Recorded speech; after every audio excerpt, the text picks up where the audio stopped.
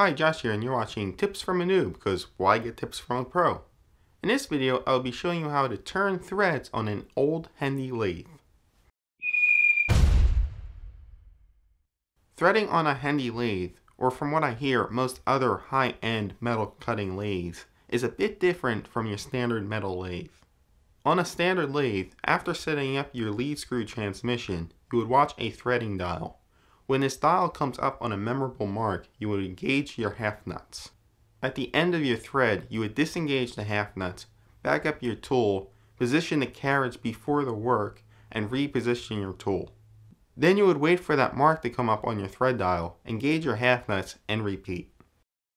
On my Hendey, you first engage the lead screw lever. Set your lead screw transmission box according to the chart that is normally attached to your lathe. Hey, don't judge, I'm not done putting the finishing touches on my lathe.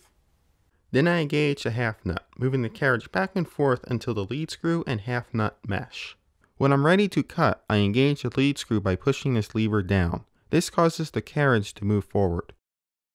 When I'm ready to stop and go back, I pull the lever up once. This stops the lead screw, allowing me to pull the cross slide back. Then I pull the lever up one more click. This reverses the lead screw, moving the carriage in reverse. And then I repeat.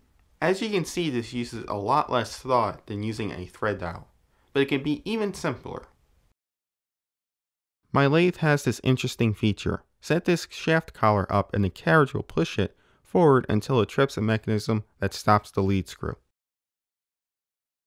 This is great for boring, but I generally don't use this for threading. It takes a little too long to get it set up in the right position. The stops at the bottom of the apron are supposed to be adjustable, but they're really hard to move. I find it faster just to stop and start the carriage manually. But how does the lead screw start, stop, and reverse work? Well, I have some footage that I made when I was painting my lathe that shows the mechanism that controls this.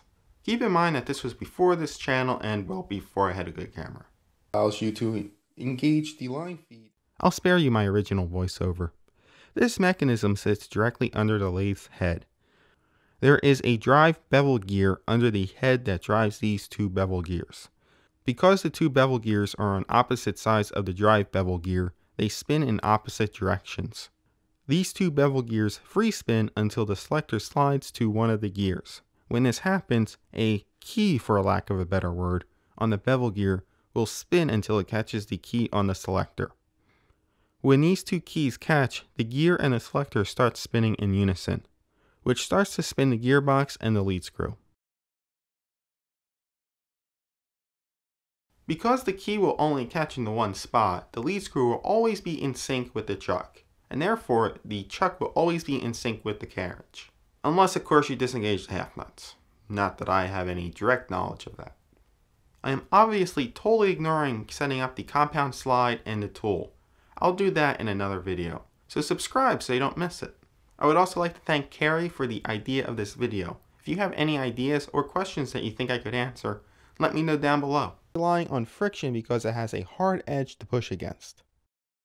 I made this clamp the exact same way as the tie rod end clamps, but if you haven't seen that video, here's how I made it. I first turned the rod down to 3.5 inches.